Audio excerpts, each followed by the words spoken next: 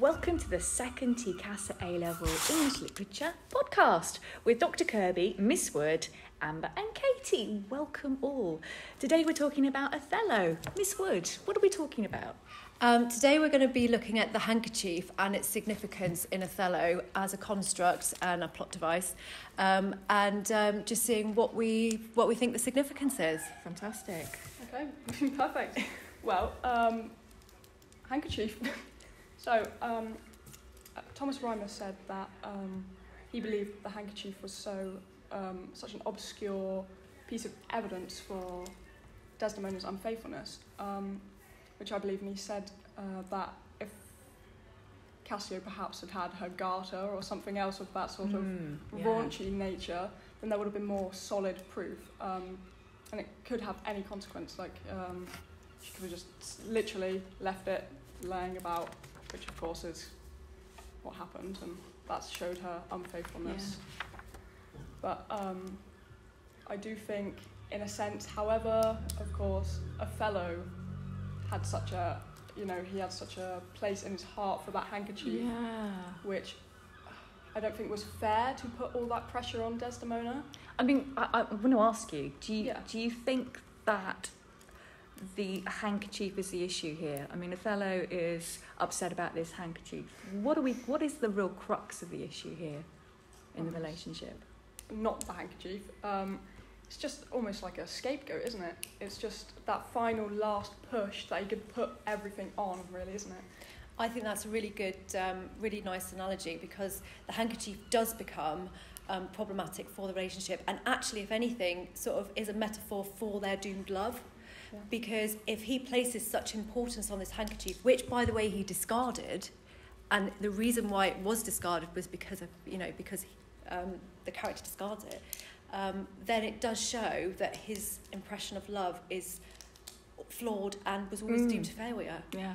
If the handkerchief was the reason why his father never strayed from his mother, and it was down to a handkerchief, then there was never any hope. I mean, it's an odd symbol as well, isn't it? A handkerchief. It's difficult though, because you could say that a lot of it is in the fault of Desdemona, because everyone will probably at some point have an heirloom which they see as so important, or just like a symbol of their family, their friends, their closest relations, which will have a different value for different people. Because some people, they could be like, that's just a ring, that's just an article of clothing. If that were to get broken, I don't feel any kind of sadness about that. So Desdemona could take a moment to really understand the importance of this handkerchief, and we see in the play Othello goes on quite a fair bit that it's a really important symbol to him, and she should maybe take that into consideration. I mean, what do you feel about the fact that she doesn't notice that she's actually lost it? She's very just nonchalant, she disregards it, which could show negligence on Desdemona's half, rather than putting all the blame on Othello. Because I know that if I had something that was so precious to me,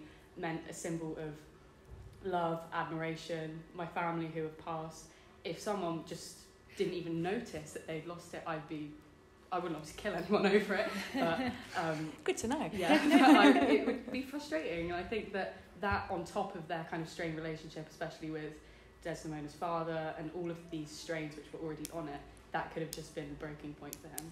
Absolutely. I don't think that he's told Desdemona until the moment he actually says this is the significance of it. It's their first love token, but when she learns of its significance to him, she says, I wish I'd never seen it. So as well, again, it's this lack of communication, isn't it, that we see that again links to the doomed love. So where we're saying Thomas Rhymer is saying it's of no consequence, actually what it represents in terms of the doomed love and the poor communication, perhaps it sort of does have that significance in the play. What about the strawberries? What about the pattern, the colour of this handkerchief?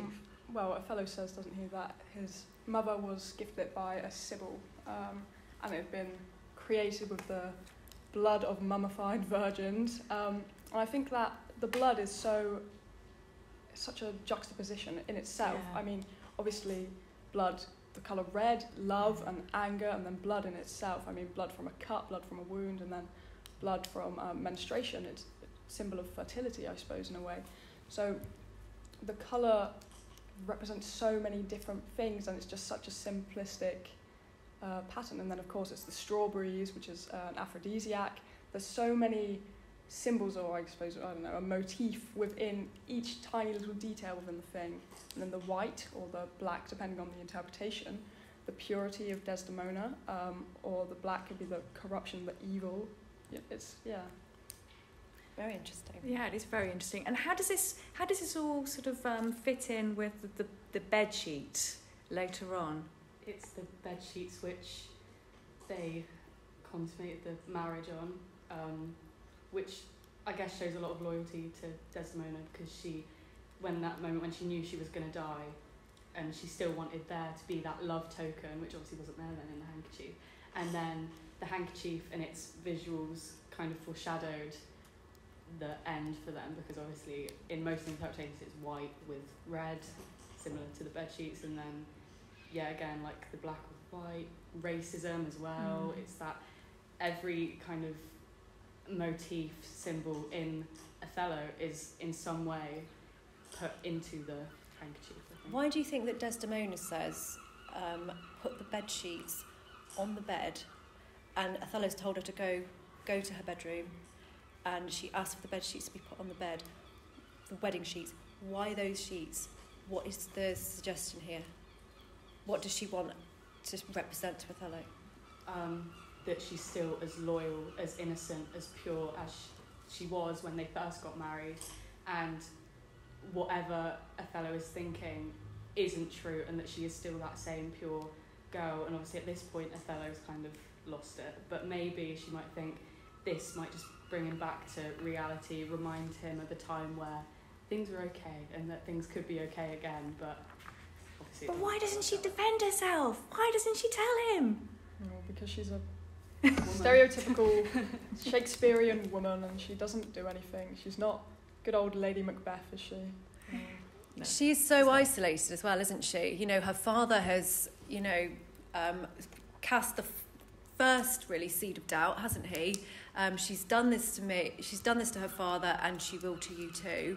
There's no going back, is there? She's in a strange land with strange, strangers essentially, isn't she? She is very isolated on her own. Arguably, she is adhering to the convention. She has spent her courage and determination, and I guess the reality that she's made the wrong choice in doing that would make her probably a bit more insecure about doing that a second time, wouldn't it?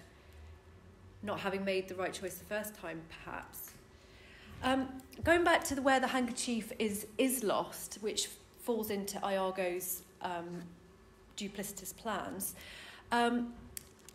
Desdemona offers the handkerchief to Othello because he's got a headache, and he discards it and says the handkerchief is too little, and it falls to the floor, at which point Amelia then picks it up. With regard to the headache, there is lots of associations between headaches and cuckoldry. What ideas could you have about that in terms of the cuckold?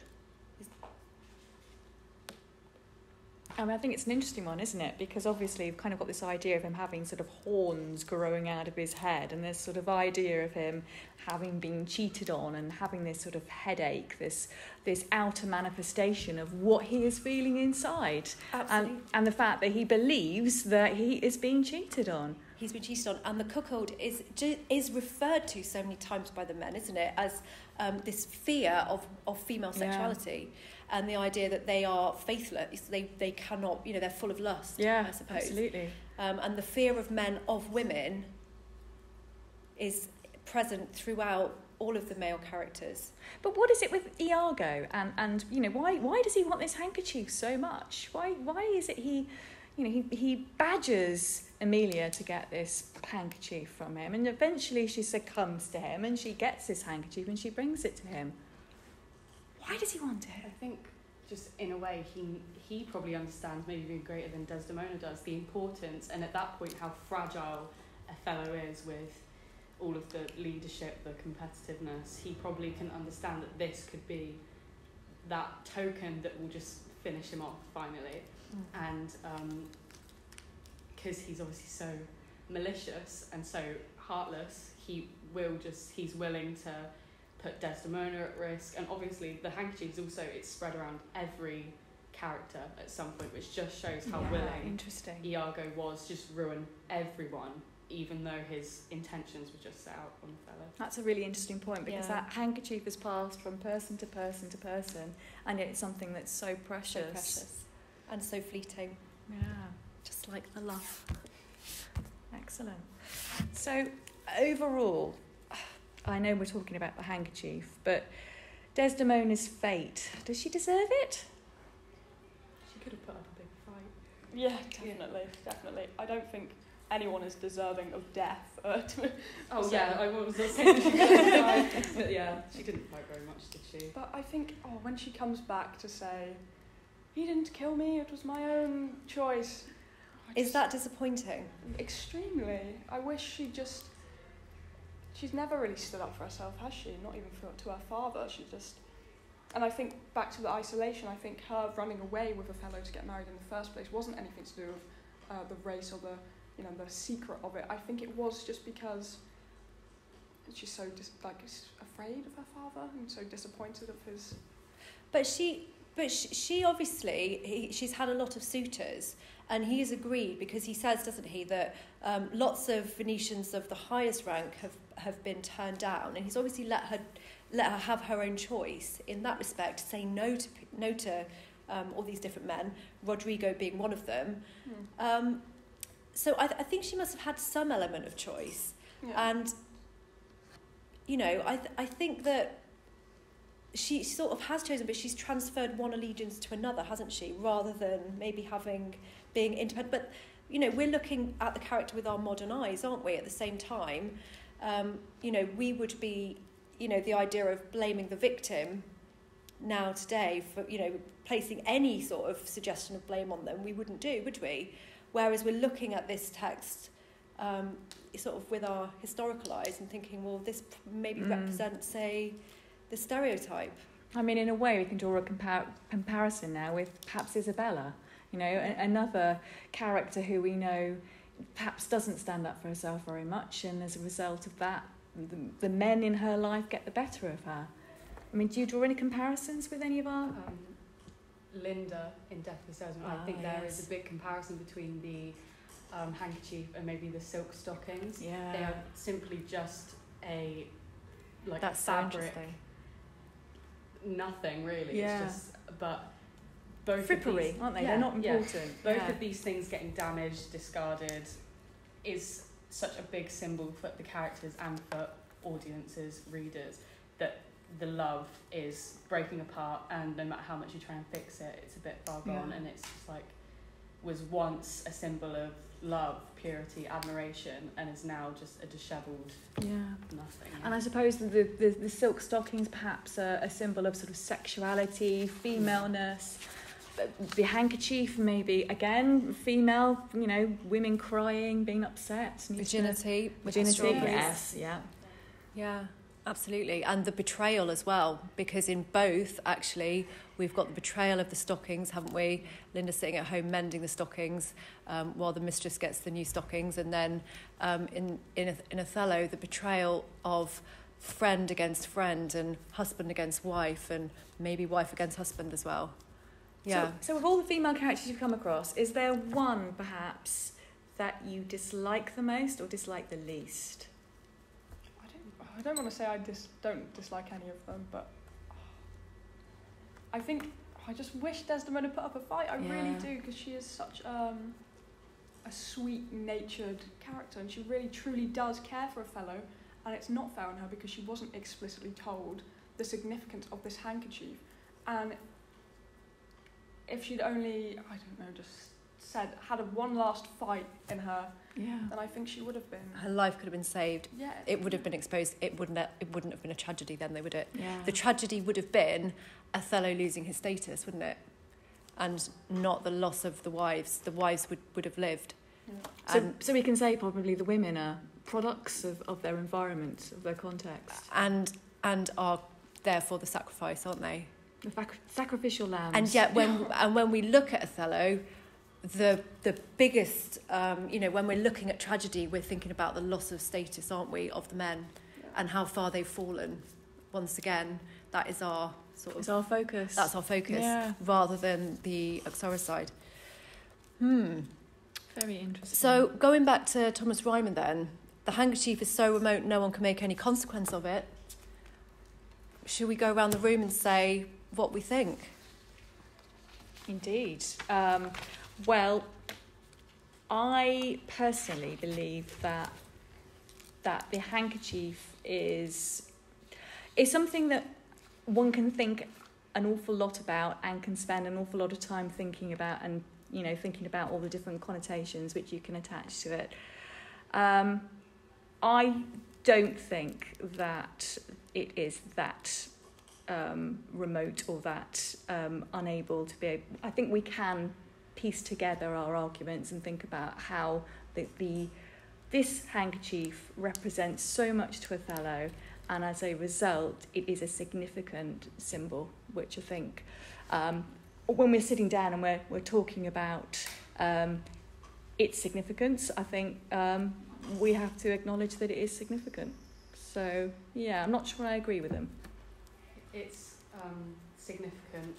It could potentially be because of, like it going missing could draw other consequences. So, for example, it could be like, you've killed someone because you lost the handkerchief.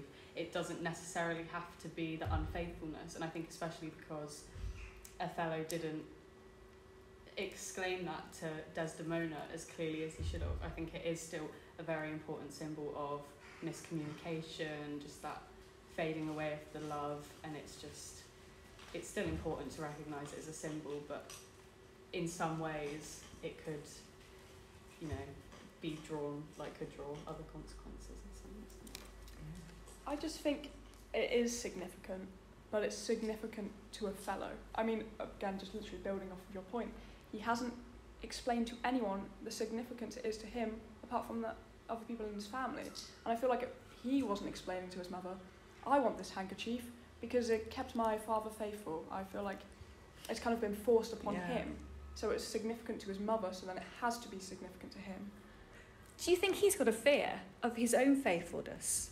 Do you think there's something there perhaps deep inside his psyche about this handkerchief and losing this handkerchief and his own ability to be a good husband? Yeah, perhaps, considering it was his mother who had it. I mean, as a woman, Othello's not a woman, so therefore is the handkerchief not a token of Desdemona's faithfulness? It is a token of his, and therefore by her losing it, it's almost insinuating it's her fault if he goes and cheats because she's lost that token. And actually, he is deep. He does betray her, doesn't he? Yeah. Just not through. It's not a sexual betrayal. Miss Wood, what do you think? I think it's. I love the handkerchief. I think it's just brings so much richness to the whole, and the duplicity of it. I think it just makes. And as you said, I love the way it passes through every character's hands, and I think it's just so interesting as an idea, the way that it represents so many different external factors, cuckolding, and the idea of, because there is also with the bed sheets thinking about, did they ever actually consummate their marriage, because there were so many interruptions. They were not together on their wedding night, they were in separate ships, and then Cassio with the clowns, and the fight. So I just think it's just such a brilliant way to introduce the ridiculousness of the doomed love. Yeah, absolutely. It's so futile, isn't it? And the handkerchief, I think, encompasses all of that. Yeah, and somebody at the end's got the handkerchief to blow their nose on and wipe their eyes. Well, you have to wipe your eyes, don't you? Because poor Othello, look at him, he's lost everything. I know, absolutely. Let's not worry about their wives. Yeah, right. Well, I think that was lovely. Thank you, guys. Thank you, yeah. Really enjoyed that, and we'll see you next time. Thank you.